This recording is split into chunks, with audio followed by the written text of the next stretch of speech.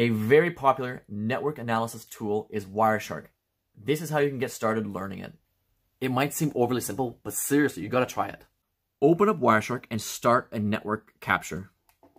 And then generate some kind of traffic intentionally.